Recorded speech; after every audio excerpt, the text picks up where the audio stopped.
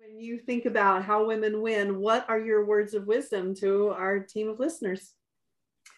I would say build relational currency, as we talked about. I think developing your presence is really important. And that just means that you understand how you interact with people and how they feel when you are around them. It's a real thing in the universe. And you have to be able to get things done. So that's part of it. What kind of, language are you using? How are you perceived?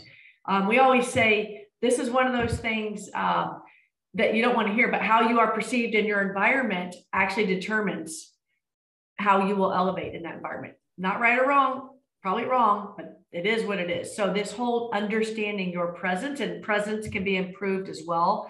I've talked a lot about growth mindset, being open to growing and learning what you need to do to be the best volleyball coach or CEO or whatever, learning the trends of how you want to win. That's part of being strategic as well. So those are, I think 4 or 5 things there that I think are just super important. And then I think I said early on, optimism. I think believing in a hopeful future, a bigger future, we have to know that we can get there. There's too many battles to fight along the way, too many learnings. Listen, and that's not a gender thing in leadership.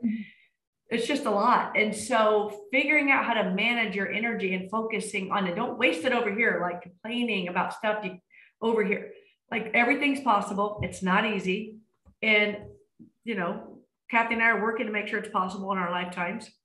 But there's certain, there are wins. We all have wins and we have to really celebrate those. It helps our energy and hopefulness to not give up and to keep going.